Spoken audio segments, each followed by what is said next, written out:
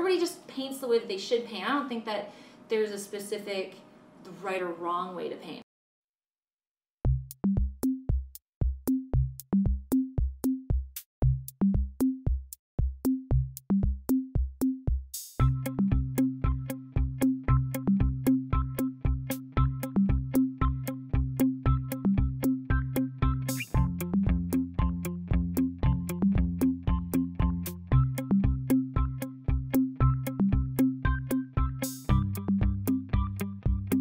When I was a kid, I was very much an artist. My mother said that when I was born, I had the hands of an artist. She's like, you weren't very pretty, but you had the most beautiful hands.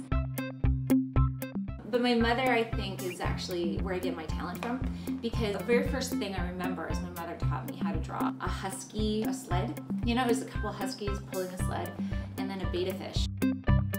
I'll never forget that. I think that was like my first memory of seeing somebody else drawing something in front of me.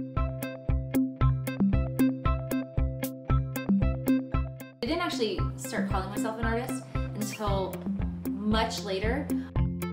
I discovered that I loved to paint, and when my painting career happened, I think that's when I actually began to call myself an artist.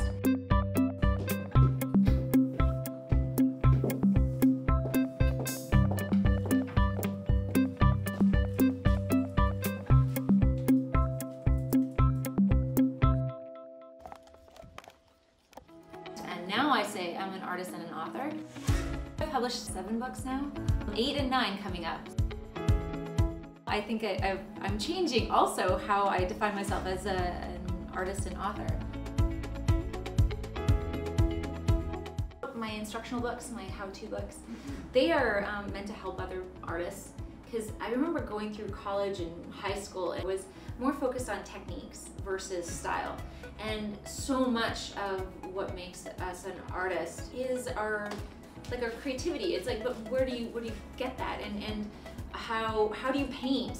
They want to learn how to find their own voice. So I think that's why a lot of my all of my books actually are very personal. They're meant to be a conversation. They're meant for me to just sit there and help other artists understand who they are and what they want to produce.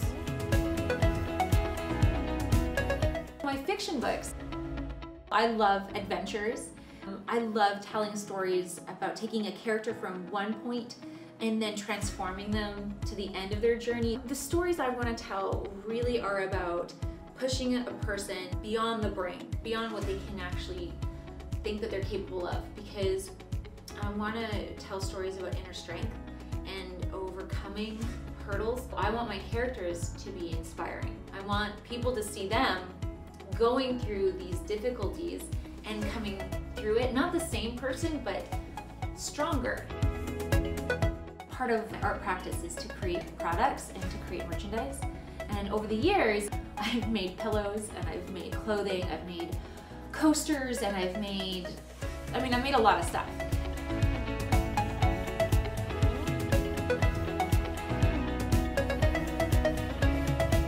When I produce my art for galleries, I'm very focused on telling individual stories and bringing a lot of emotions into these singular paintings that will inspire people, and it shows a very profound version of myself.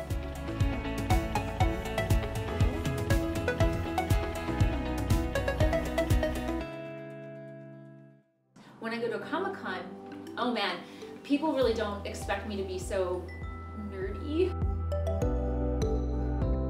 And I have fun, and I get to show people my clothing, my merchandise, and my prints, but one of the most amazing things for me, and this is why I do so many of them, is that I get to meet the people who buy my art. I want to go and I want to talk to people, and I want to hear the stories, and I want to see people and just like have a laugh or have a cry.